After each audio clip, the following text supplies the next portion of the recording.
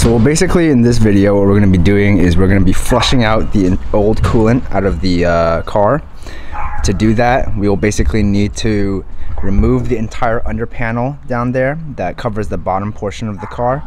Then we'll remove the lower radiator hose, which you guys cannot see here. And from there you can drain all the coolant, and then afterwards you can fill up from here, run the electronic bleeding procedure that is on BMWs, and that should bleed the engine. So we'll get started. What you will need for this is a bucket to mix your coolant, a gallon of distilled water, and your coolant concentrate. Also a funnel will help to not spill anything.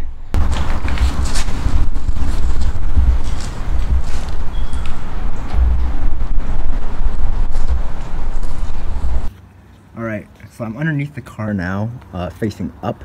So there's the back of the car, and here's the front, and here's my under panel, which is all scratched up. But basically, the stuff that you need to remove are these bolts that are holding on this piece. There are some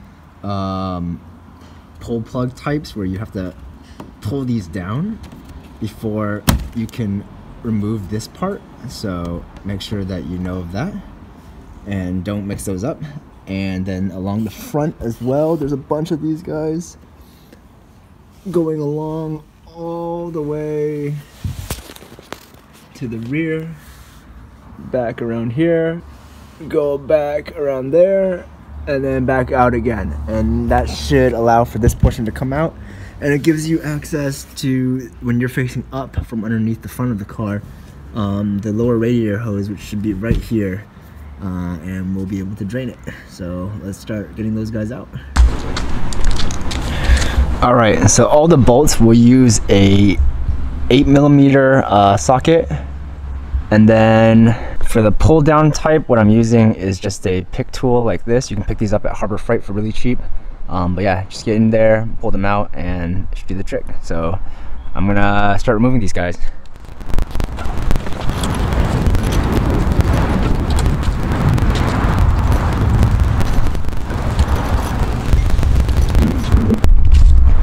Alright, so here's a general layout of the screws that you're going to have to take out. There's a bunch of these 8mm. You can count them up: 1, 2, 3, 4, 5, 6, 7, 8, 9, 10, 11, 12, 13, 14, 15, 16, 17, 18, 19, 20 of these guys. And then there will be 2 of these pull type at the front. And that should allow you to now get that under panel off right there. Yeah, and now you should be able to look through the entire car.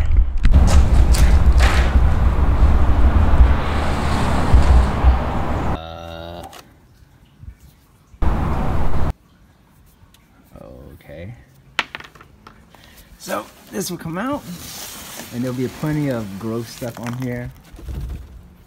And it's actually a good time for you to look at this so you can see where the leaks are from your car.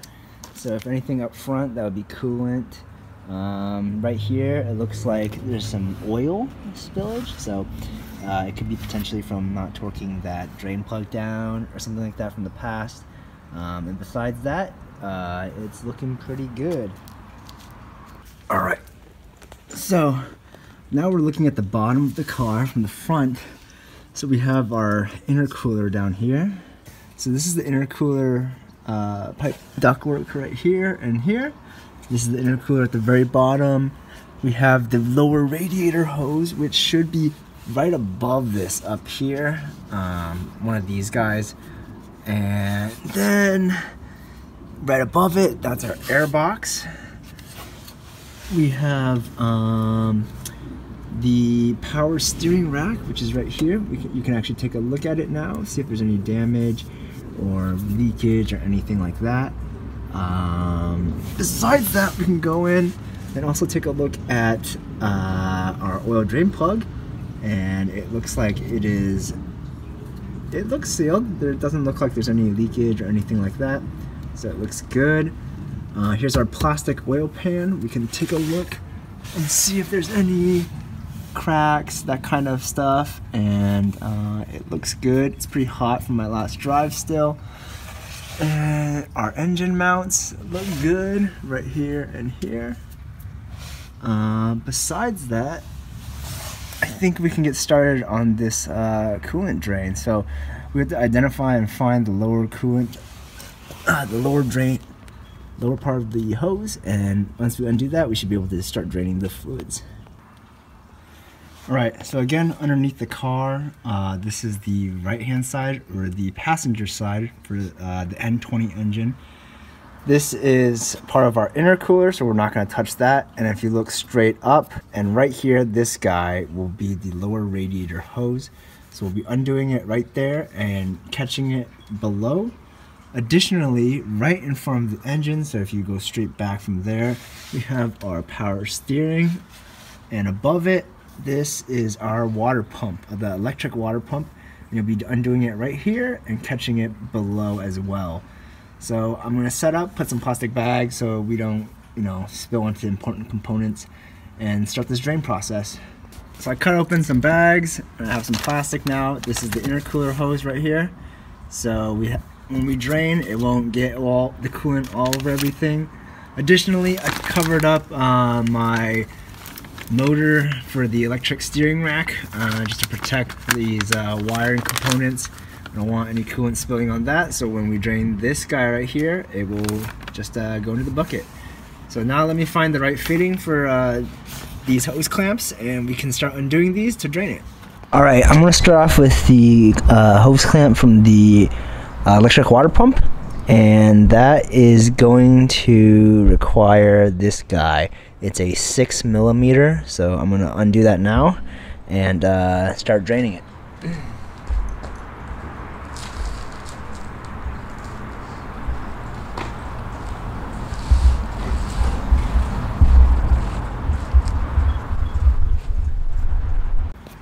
So I have the electric water pump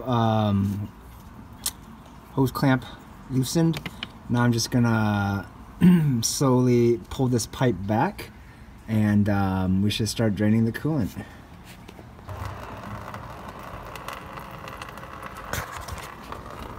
So now we have the coolant. So you can see the coolant is now running out right here. It's actually running along top of my bag. I'm catching it back there. So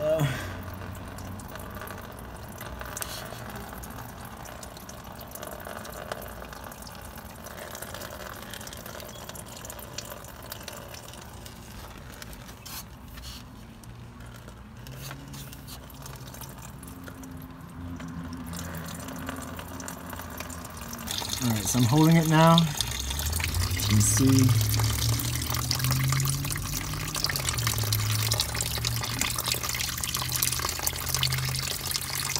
again, you don't really need this bag, it's just up to you. I thought it would help, but this is the result.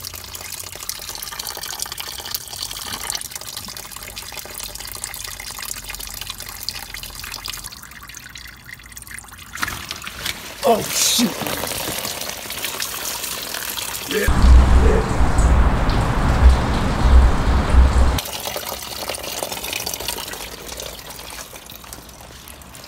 Okay, yeah, don't do that, don't do that.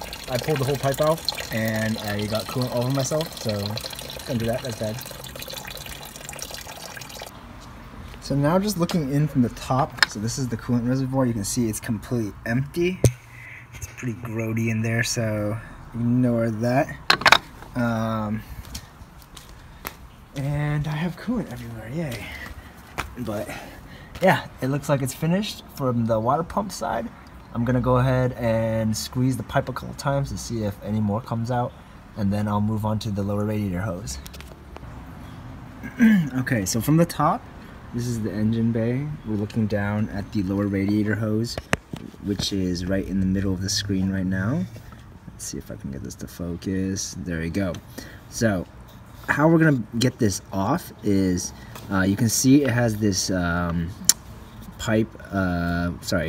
hose clamp right here, but there's no screw to get it off. So right here there is actually a pull-up tab. So if you get like a screwdriver or a pick right here and pull it up, it should unlock the entire thing and you'll be able to take this out and drain it. So let's give that a shot right now. I've actually removed my air box. You can watch my air intake video for that. Basically, you just have to pull the plugs out from the front and here. Then you'll be actually undoing this guy and just pulling the entire box out. And that will give you pretty much clear access to this lower radiator hose. So now I'm gonna go ahead and basically undo the clamp right here, the pull-up type, and it should undo that and start draining.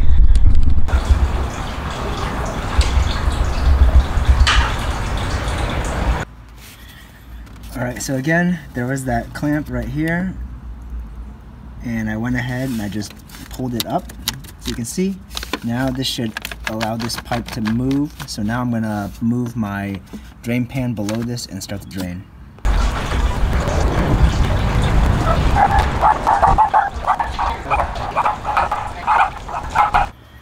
Alright, I didn't manage to grab it on video, but you can pull this all the way up and out, and then this should go straight back. And there's notches that indent on the top and sides that make it so it's pretty much impossible to put back in wrong. I've drained the coolant now, and I'm gonna go ahead and fill it up and start the bleeding procedure. Then I'll put the air box back in to verify everything. So let's try this. All right, so in this bucket, I'm gonna mix my 1 gallon of distilled water. I'm gonna try pouring in around half of this. Wait, let me double check something.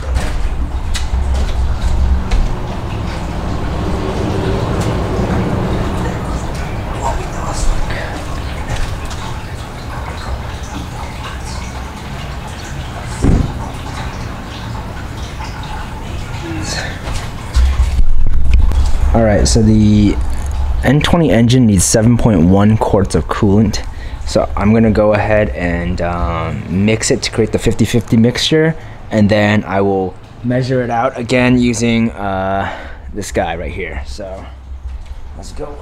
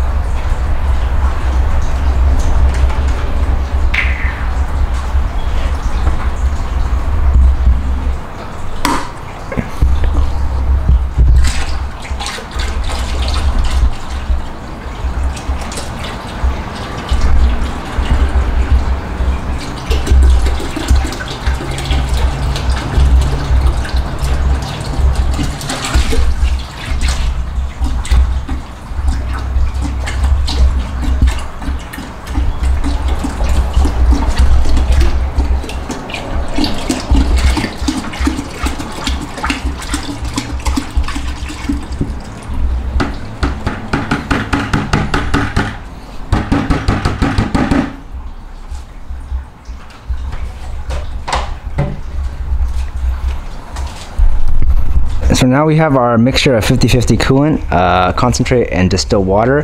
What we're gonna do is, this car takes 1.75 gallons of coolant. And so we're gonna load this back up into the containers that they came in, and we can pour it into the car.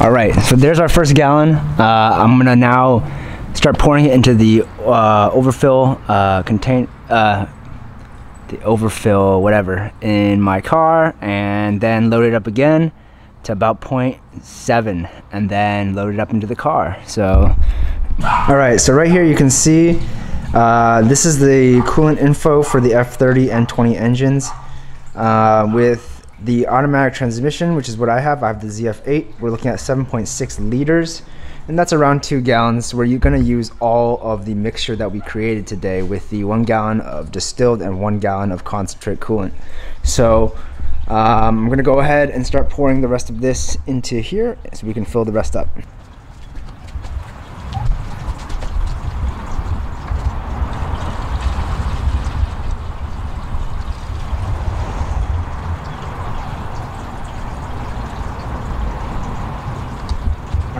It's slowly going down now. Keep this I'm gonna let it sit a little bit.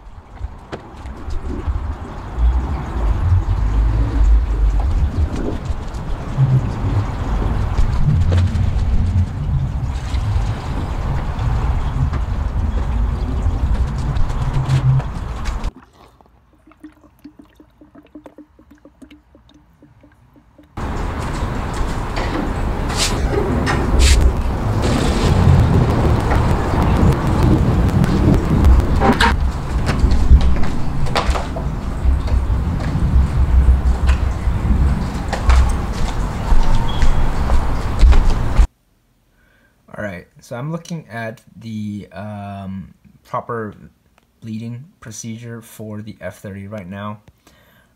So as you can see, we're going to be basically skipping the vacuum filling device portion because we do not have that. So you can start off by opening up all the bleeder valves.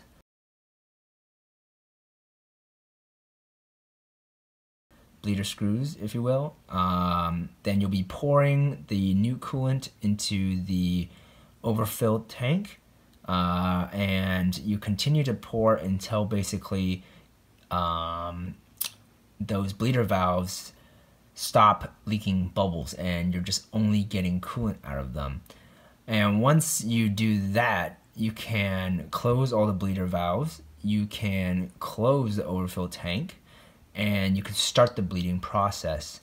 So as you can see, you can connect the battery, you switch the low to the low beam, make sure not to be an Eco Pro, set the max temp, and turn the blower down to low, and then hold the pedal down to the floor for 10 seconds. And this should start the bleeding process, and it will take around 12 minutes. And once that is done, you can adjust the level in the expansion tank to the min-max level that is written on the side of the tank, and that should be it. Yeah, so hopefully this is helpful, and I will make sure to include this link in my video if you guys want it. And yeah, hopefully this is useful. All right, so I'm going to start the bleeding process for this car. As recommended by BMW, you should plug this into a trickle charger or something while you do this so that the battery does not die. So to get started, you have to jump into the car. All right, so inside the car, you're going to turn the car into position 1. You're going to turn your low beam on. You're going to go ahead and turn your temperature all the way up with the fan on blower slow. Now, we're gonna go ahead and start pressing the accelerator pedal for about 10 seconds. Let's see if that worked.